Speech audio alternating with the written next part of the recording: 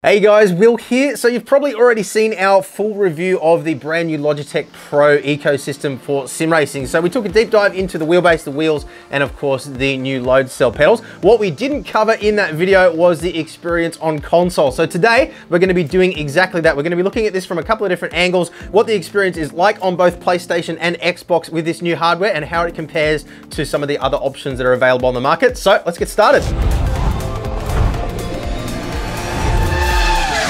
Now, before we jump in and do some driving today, I do also need to clarify one error that we made in our original review video. So in the review video, I said that the base determined compatibility depending on which console you had. So if you had an Xbox base and you tried to use a PlayStation wheel, it wouldn't work. It would only work on a PC. And if you had a PlayStation base and you tried to use an Xbox wheel, it would also give you PC compatibility. Now, the interesting thing was that we did actually test this when we made that review video, and that was the experience that we had. But Logitech reached out and said that that actually was incorrect. And I since did a reflash of the same firmware package again, and I'm experiencing something a little bit different. So I just wanted to explain once again exactly how compatibility works here between the different wheels and bases. So of course, this doesn't really matter at the point in which we're making this video, because if you buy the Xbox base, you're getting an Xbox wheel, and if you buy a PlayStation base, you're getting a PlayStation wheel. But later on, when they release additional wheels, this will become important. So I wanted to make sure you guys are 100% clear. So the way compatibility works is exactly the same as it is with the Fnatic ecosystem, being that PlayStation compatibility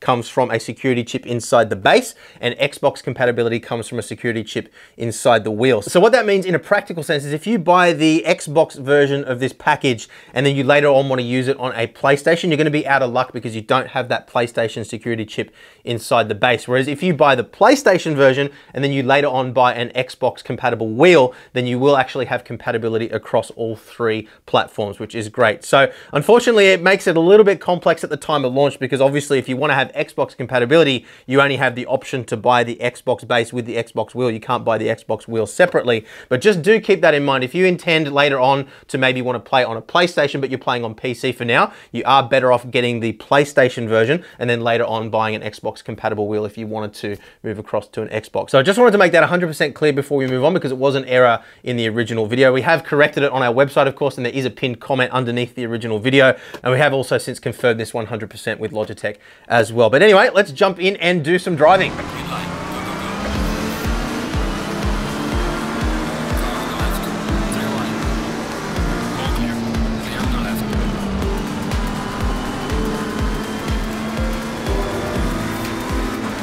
So we spent a number of days experimenting across a wide variety of different types of titles, from arcade all the way through to proper sim racing titles, like I said, of course, a Competizione, tested across the PlayStation 5 as well as the Xbox Series X.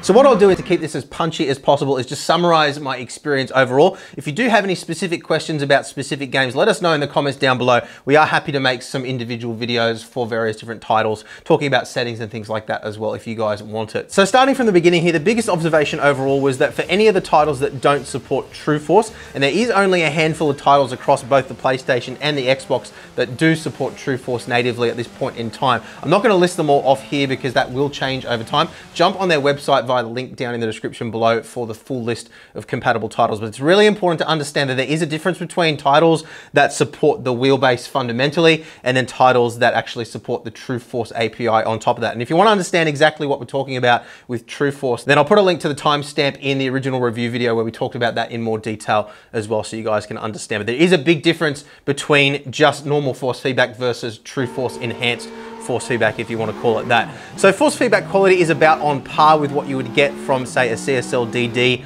or a GT DD Pro. We're dealing with 11 Newton meters here as opposed to the 5 Newton meters or 8 Newton meters that you get with the boost pack on the Fanatec CSL DD or GT DD Pro.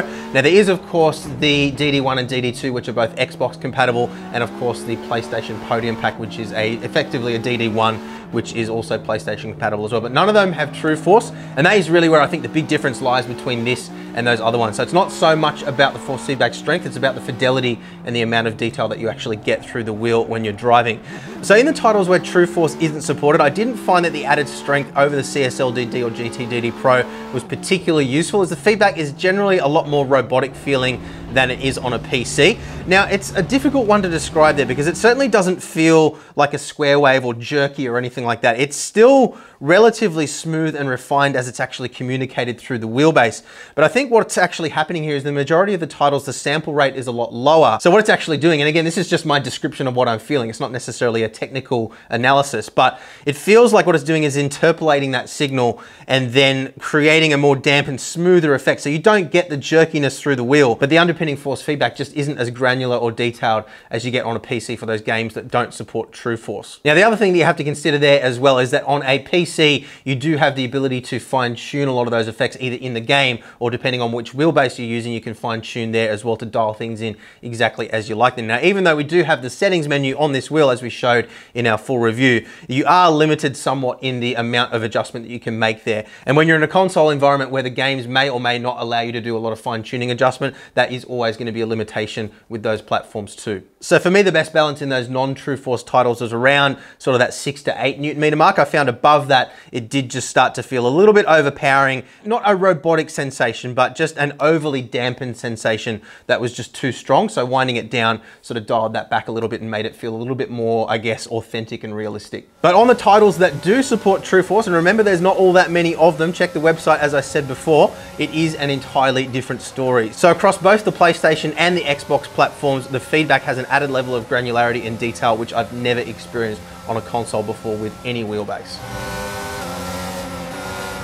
Gran Turismo 7 on PlayStation as well as ACC or Assetto Corsa Competizione on PlayStation and Xbox were both outstanding examples. There's just a huge amount of detail there and very close in fact to what I experienced using this wheelbase on a PC last week when we did the test, which actually genuinely surprised me. One thing that I did notice that was a little bit different on ACC was that the ripple strips, the rumble strips, don't quite have the same definition as they do on a PC. On a PC, I really felt the sensation of running up on those ripple strips, a lot of really, really granular high frequency detail, and that was lacking on both the consoles compared to the PC. But otherwise, road textures, the sensation of bumping into other cars, hitting walls, and things like that, the sensation of the car actually moving around was very good. It was just those finer details that were lacking on console compared to PC.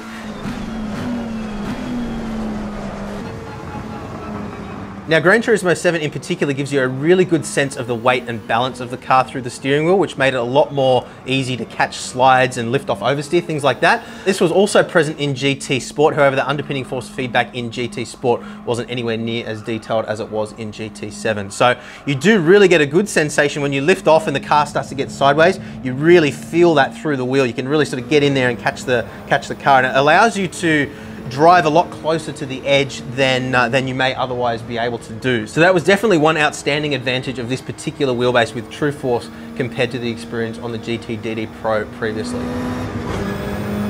So that covers the more simulation focused titles. On the more simcade titles like F122 and Dirt Rally 2, those do both support True Force on console.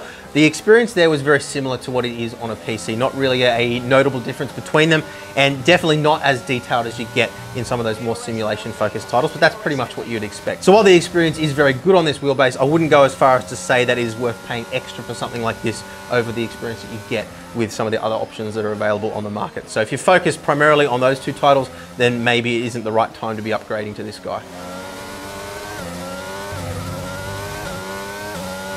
Now, as for the pedals, the result is pretty much the same as what we experienced when we tested on the PC. There's really nothing more to add on top of what we covered in our dedicated pedal review, so I would definitely recommend watching that for all the details there. Remembering again that the G Pro pedals are the only compatible pedals with the G Pro wheelbase for consoles at this point in time. They are going to be releasing an adapter, they tell us, but we don't have a whole lot of detail on when or exactly how that's going to work at this point in time. Now, just one other thing to keep in mind there as well, as you saw in the pedal review where we adjusted the minimum dead zone to avoid getting any brake input if you're just resting your foot on the pedal. That isn't something that you can adjust on consoles in at least the titles that we tested. There may be an option in some other titles, or they may add the option later on. So you will have to make sure that you don't get in the habit of resting your foot on the brake pedal. Being a sensitive load cell pedal, you will find that you're dragging your brakes without intending to do so. And that of course is going to ruin a lot of races. So just be aware of that. But otherwise, pedal experience is absolutely everything that I would expect it to be, and among the better experiences available on console. Now, another aspect which definitely shouldn't be understated is the ease of use. And in the case of the PS5, it was literally plug and play. The controls were automatically assigned in most of the titles, and I was up and driving with literally zero effort. All that I had to do was just adjust the true force strength and the overall force feedback strength to fine tune to my personal preference. Now, Xbox wasn't quite as seamless, but again, I'm sure that's something that will improve over time, but it certainly wasn't complicated. I just had to be a little bit more aware of starting games with the right device so that the device was properly detected. And there are a couple of titles that took a couple of launches and relaunches to get working. I did notice that Assetto Corsa Competizione for some reason was crashing out when I tried to record. I'm not sure exactly what the deal was there. I don't know whether it's related to the wheelbase or not, but I thought it was worth just noting that one quickly for you guys.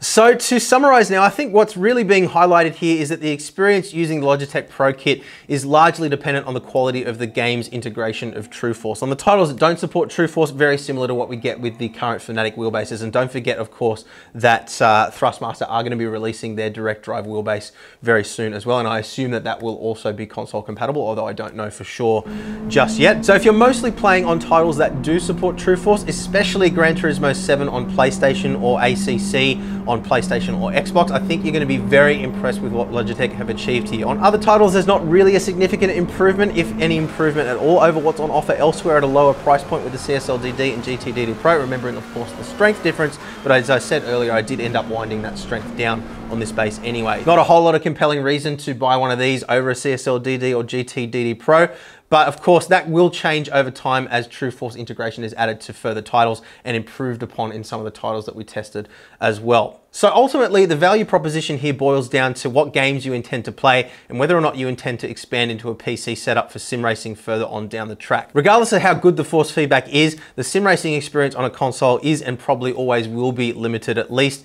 in the current generation of consoles. We don't have the option of game mods like we have with Assetto Corsa, which is a huge selling point for Assetto Corsa on PC, for example. We don't have the same abundance of choice when it comes to online racing and matchmaking services that have become so popular on PC sim racing titles, although there are a lot of great console-based leagues out there, and that's definitely something that I would recommend checking out if you are racing on a console. We just don't have the option of things like triple screens, motion cockpits, and just those little things, or maybe not so little things depending on who you are, that make it a much more complete, I guess, experience on a PC. A little sketchy there on cold tires still.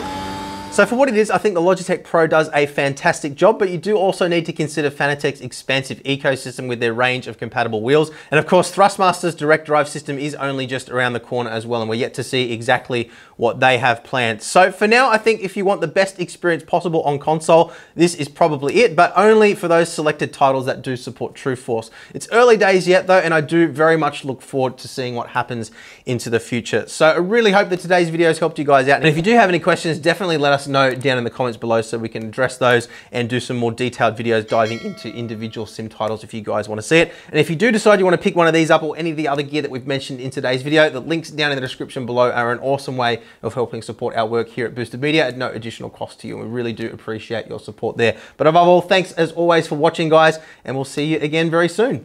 Bye.